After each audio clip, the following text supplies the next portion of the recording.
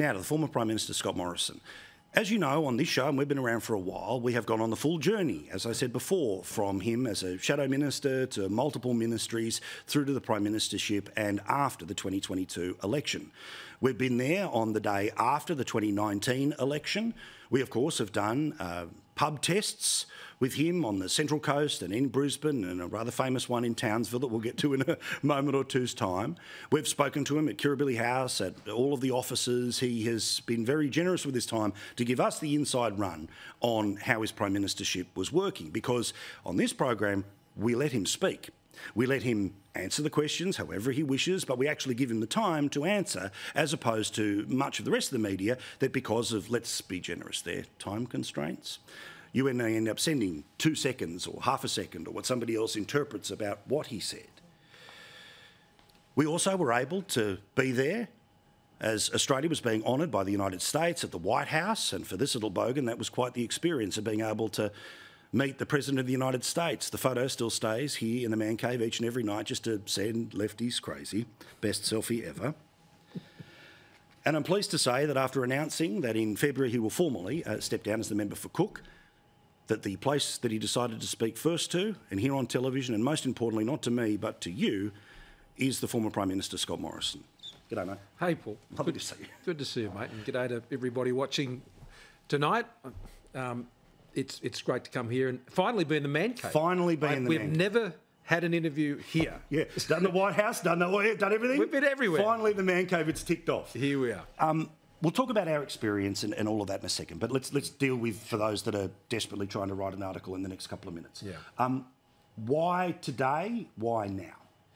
Well, it's been just over 18 months since the last election, and during that period of time, I've enjoyed getting back home, Jen and the family back at our family home in the Shire, and I've had a great opportunity to get around my local electorate again and to say thank you to a lot of people and to re-engage with them. My electorate in the Shire and southern Sydney, because it takes in those southern parts on just on the other side of the Georges River, have been so amazingly supportive of me over my entire time in Parliament. And your first job, whether you're a Prime Minister, a Treasurer, or anything else, is you're the member for, and my fortuitous case, the member for Cook. It's a place I love. It's where my daughters have been growing up. It's where I go to church. It's where I love the place, as you know, and of course the home of the Mighty Sharks.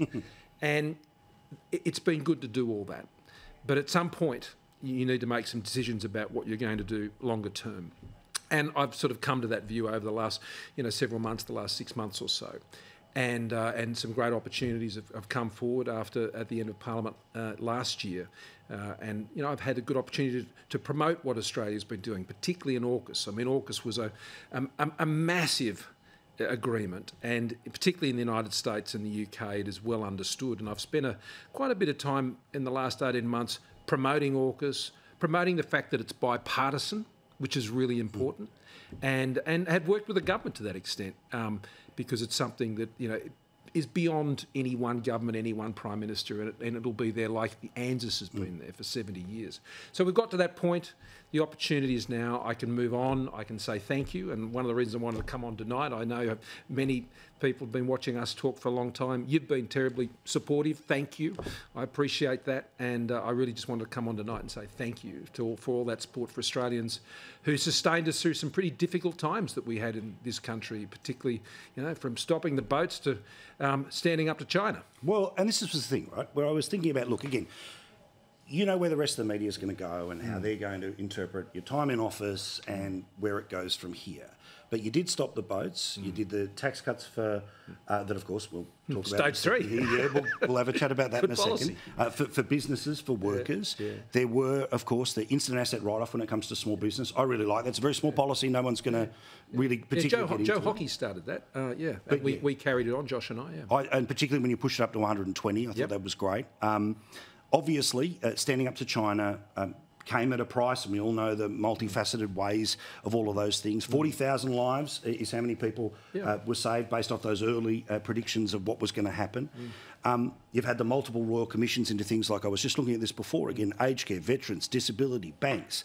And most importantly, of course, it's been about faith and family and pride in our country. I just wanted someone somewhere to be able to say that list of things. but give us an idea about what you're planning between now and, say, that final speech. Are you going to be one of those people who stands there and lists every single thing and on the second Tuesday and then I did this and then I did that? Or is it going to be, between now and that time, an opportunity to have a broader reflection? I think the major opportunity I got between now and then is just to keep saying thank you. You're right. And that was my overwhelming feeling actually on the night of the last election.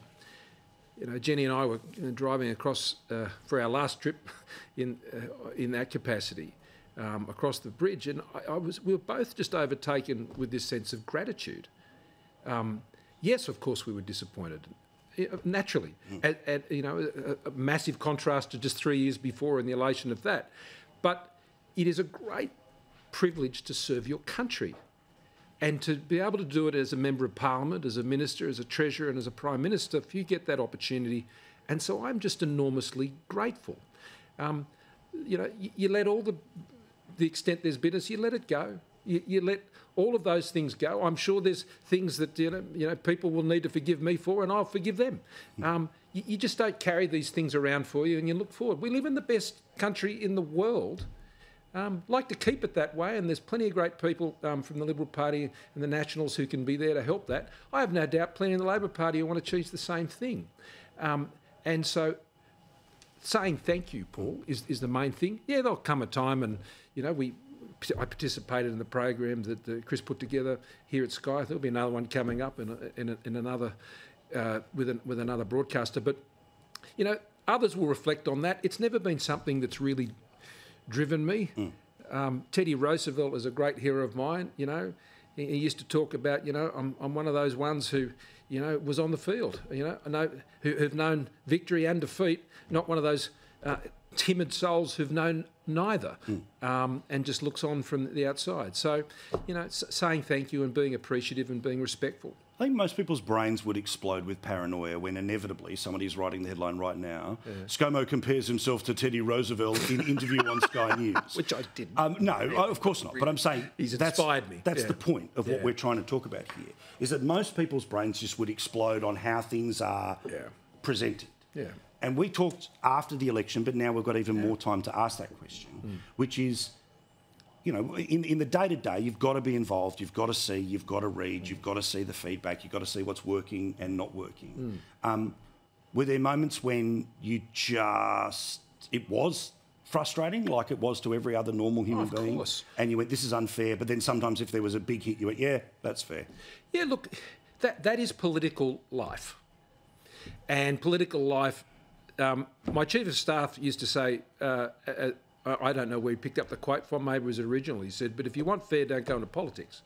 And that's not a whinge, that's just a reality. And so if you don't like what happens in there and you get a hard time and, you know, people say untrue things about you, well, yeah, that's going to happen.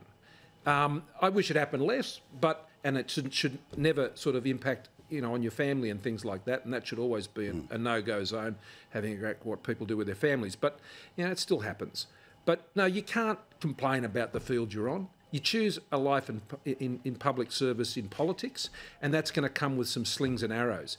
The key thing is, and look, my faith informs me a lot on this, is you don't carry it around with you for the rest of your life. And so you ask me why now? Well, now is a good opportunity. I'm really pleased to see Peter Dutton and the team, Susan Lee and the whole, with the Nats and so on, doing really well.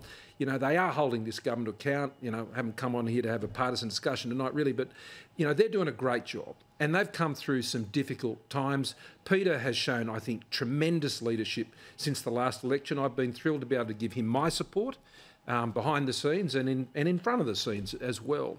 And to mentor some of the new ministers, shadow ministers are coming through. A number of them said to me last year, particularly, look, it'd be great if you hung around a little longer, and I was happy to do that. But at some point, you know, locally, while I've enjoyed the time locally, a new candidate needs to be selected by the Liberal Party, and I've given them plenty of time now to go and do that process properly. And I look forward to them putting someone forward for the by-election when it comes who can have that passion and long-term commitment that I certainly took to the job over 16 years ago.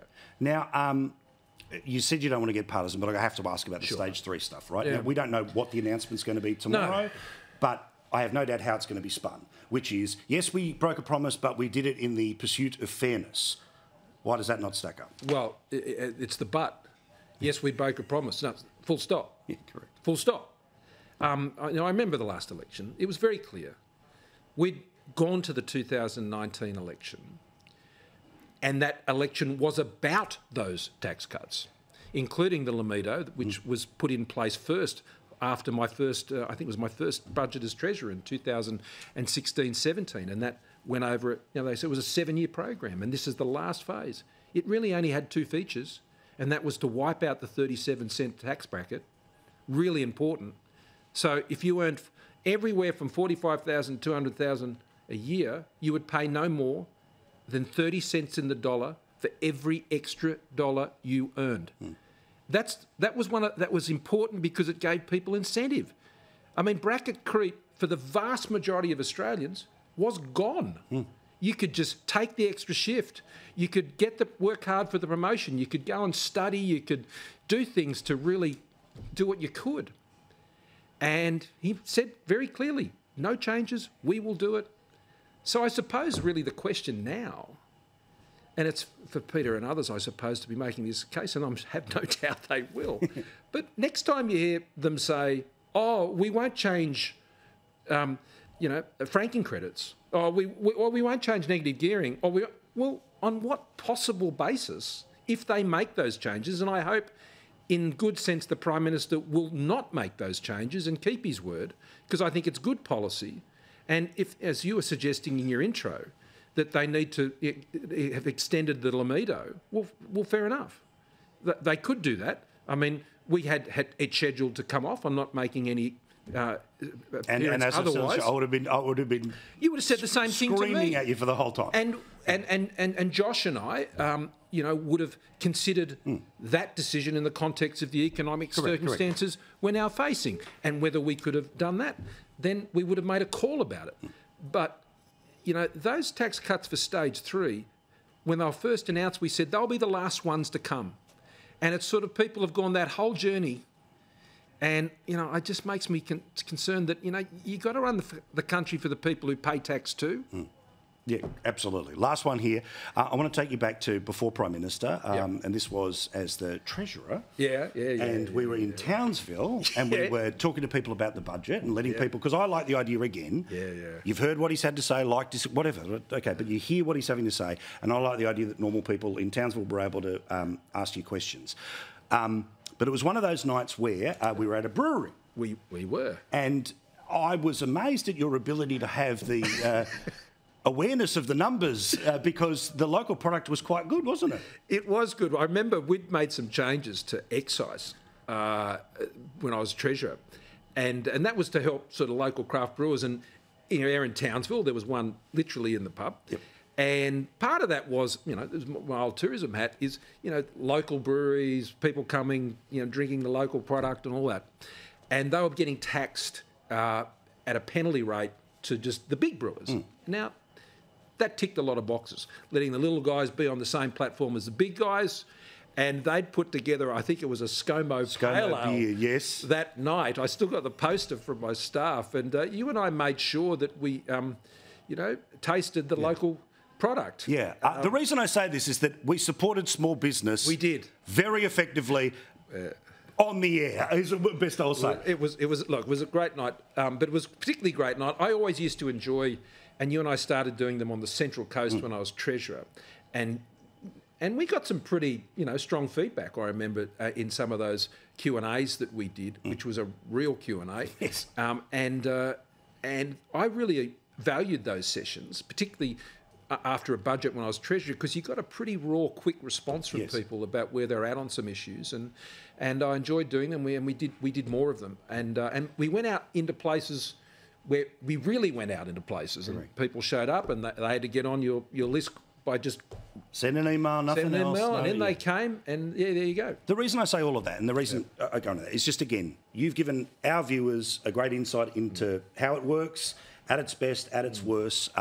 And again, no one's saying goodbye or anything weird like that. No. But it's just thank you for the opportunities that you gave us. Thank you for the way you served the country. Again, those that want to get into the morsels of who, what and when, there are shows and documentaries about it. There'll be other interviews. But Scott, thank you so much. Thanks a lot, Paul, and thanks very much to all your viewers. And I'm not going anywhere immediately, and look forward to following the conversation.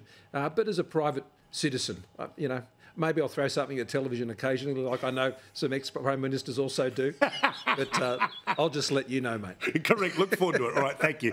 Former Prime Minister Scott Morrison. All right, that's a chat with him.